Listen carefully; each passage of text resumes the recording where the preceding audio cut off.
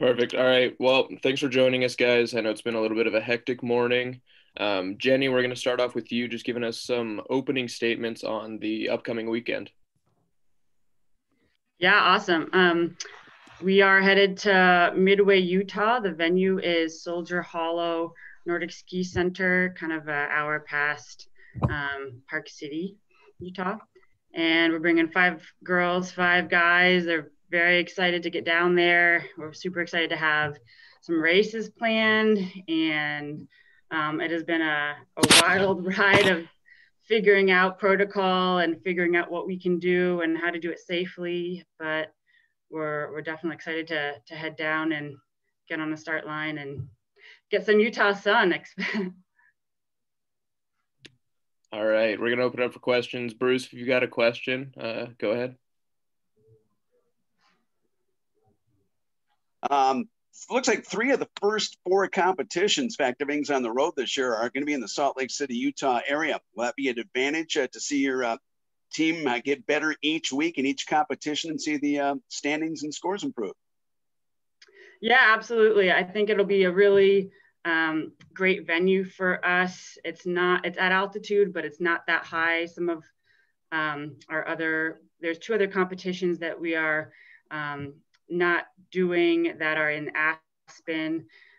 It's a lot higher altitude there. And so Soldier Hollow, being able to have that repetition and get to know the course better and better for this week. And then we come back and have about a month and then race again down there end of February. And then we have regionals as well in Soldier Hollow. And yeah, it'll be great to keep progressing on those courses. Awesome. Aaron, we'll swing over to you. All right. Question I have for you, Coach, is what does it mean to you to have the head coach, Alicia, putting all that confidence in you and entrusting you with the team heading into the season? Yeah, I am very excited to be in this position. It's definitely a lot of work, and I'm super excited that these guys get to travel, and I want to do the team proud by doing my part and making sure everything runs smoothly, as smooth as you can have anything run in 2020. And I know she's waiting to have her baby and excited to see how the team does. Jordan. Sure, we can head over to Logan. Logan, what can you say about Coach Bender and this transition and how she's doing taking over the program so far? She's been killing it. I think it's never like an easy situation, getting a lot more responsibility like that and getting kind of like tossed into that situation, but it's been super smooth. And I know the whole team's been vibing and really meshing well with her instruction. And yeah, I think everyone's really excited with how things have been going. Bruce, if you got a second question. Yeah, for Logan again, your second year skiing for the Nordic program. You looking to improve? What have you done to improve yourself to make yourself a better skier? Well, it's been kind of interesting because I think the typical path for improvement is kind of different now with COVID. You're not really like going to the gym as much as you would have, or doing intervals with as many people. So the training's definitely been unique, but just every day I've tried to do like a little bit more core, and I've started including a lot more stretching to increase mobility. But for the most part, it's just kind of been a lot more just pushing yourself in intervals, kind of using your experience and doing the best you can. I got a pretty killer playlist right now too for when I'm by myself. So yeah, no, it's just a lot of self-betterment, I guess is the best way to put it. Aaron? Yeah. Quick question for Logan. What's the go-to song for your playlist as you hit the trails? I've been watching a lot of Peaky Blinders. So there's this one, it's not the theme, but it's one they play when they are always like walking down the road in Birmingham. It's Out of the Black by Royal Blood. And that one's a pretty good one. A lot of guitar. Thanks. Hey, Logan, what about the hard work one? Oh yeah, there's one Hard work. It's like an Air Force song that I saw on a TikTok once. It's a pretty good one too.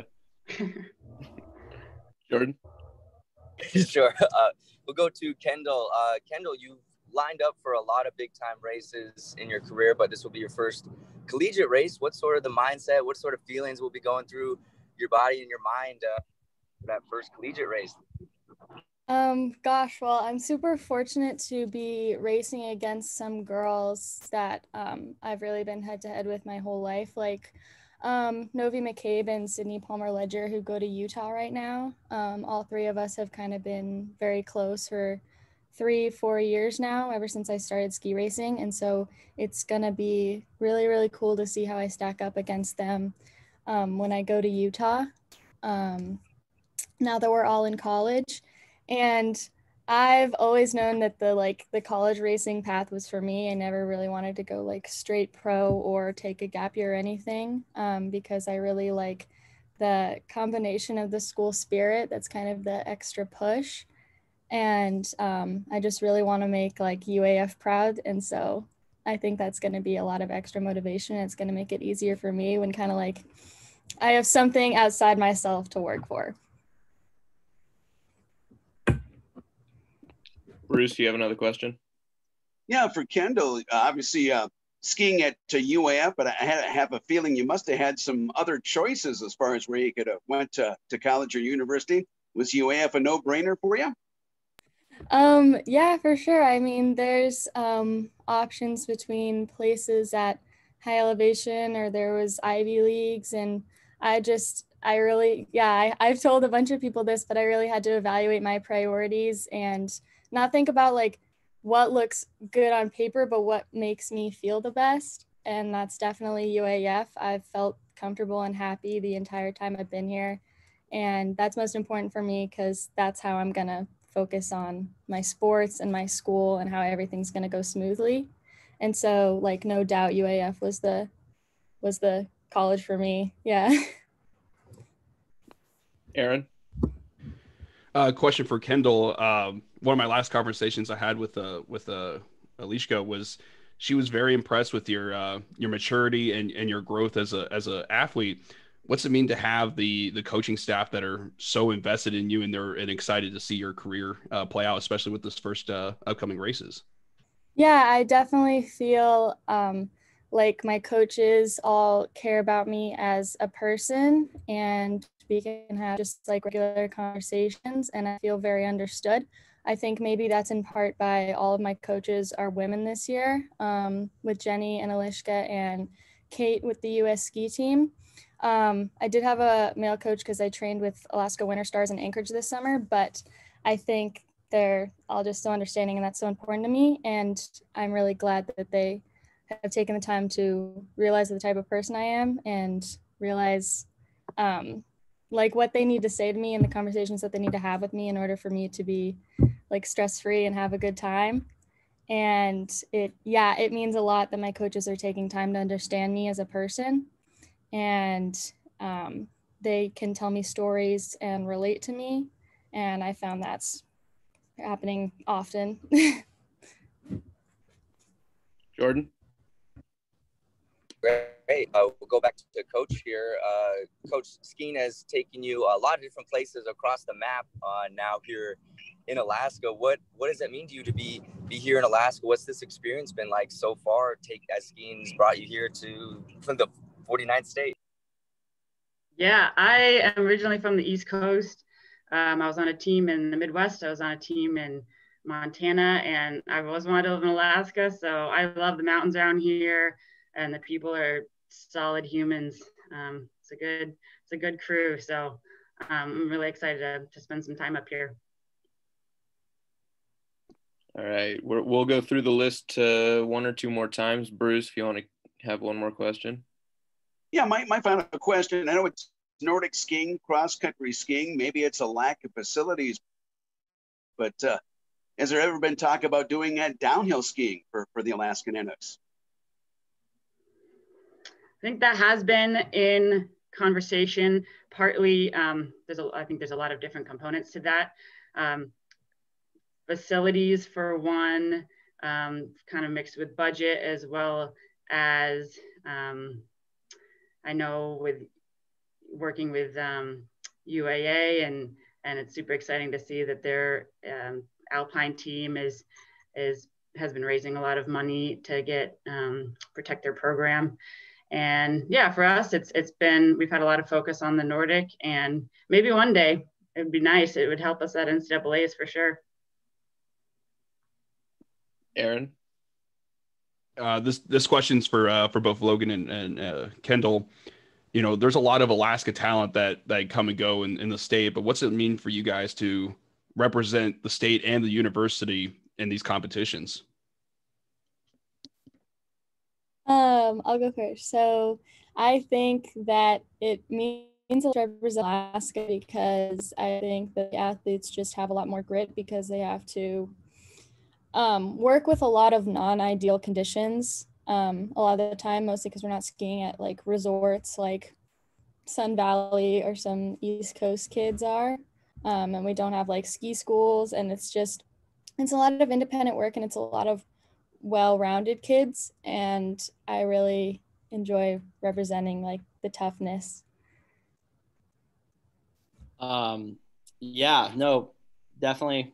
I think the biggest thing is just like, I don't know, I feel like there's a lot of expectations when you're from Alaska. You don't think like premier football program when you hear the word Alaska. So just kind of showing like, yeah, we are the ski state. We kick butt. We're going to kick your butt. And yeah, no, when you ski in Alaska, you're not going to be not competitive, I guess is the way to put it. So just kind of showing that off that like, yeah, we're here to take names and do what we do. So, and Alaska's awesome. So of course you want to perform for your home state, put the city on the map.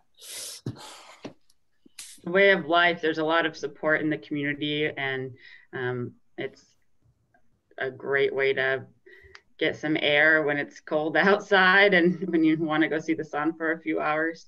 Mm-hmm. So it's definitely part of life up here.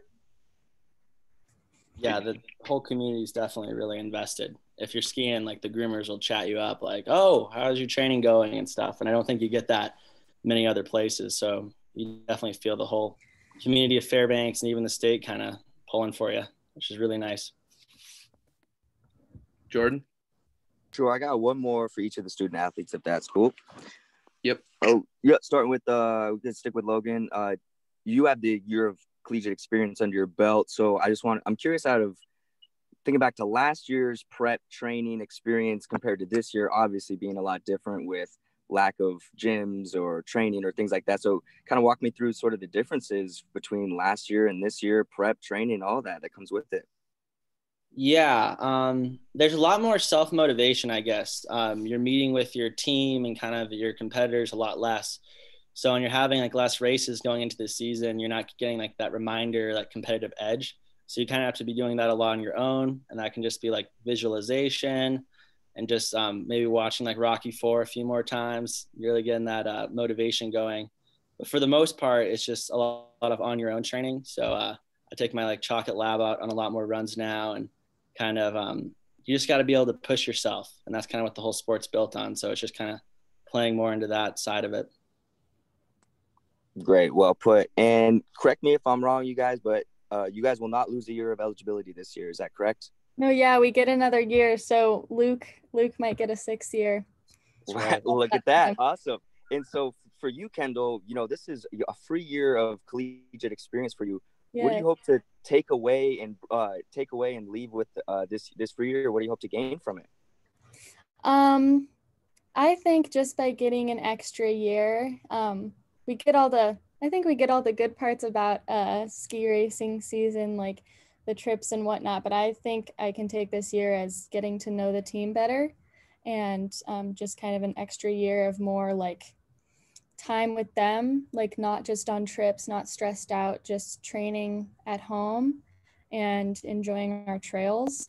And I think that it's actually very fortunate that this year's a little bit more calm, because I can adjust to, even though I'm still in Fairbanks and I have access to my house 20 minutes away, still, I think it's still a very like different lifestyle, and I'm having to be independent. So it's a nice transition into that. And that made it a lot more calm and a lot more doable. Awesome. Thank you. Bruce, you got any more questions? I'm good. Just good luck this weekend and good luck on the season. Perfect. We'll head over to Aaron if you've got one last question. I'm all good. Okay, awesome. Well, I appreciate you guys joining. Good luck this weekend, and this recording will be up on YouTube in about an hour. So have a good day, Thank you so guys. much. Thanks. All right, thanks. Good luck. Thanks, guys. Bye.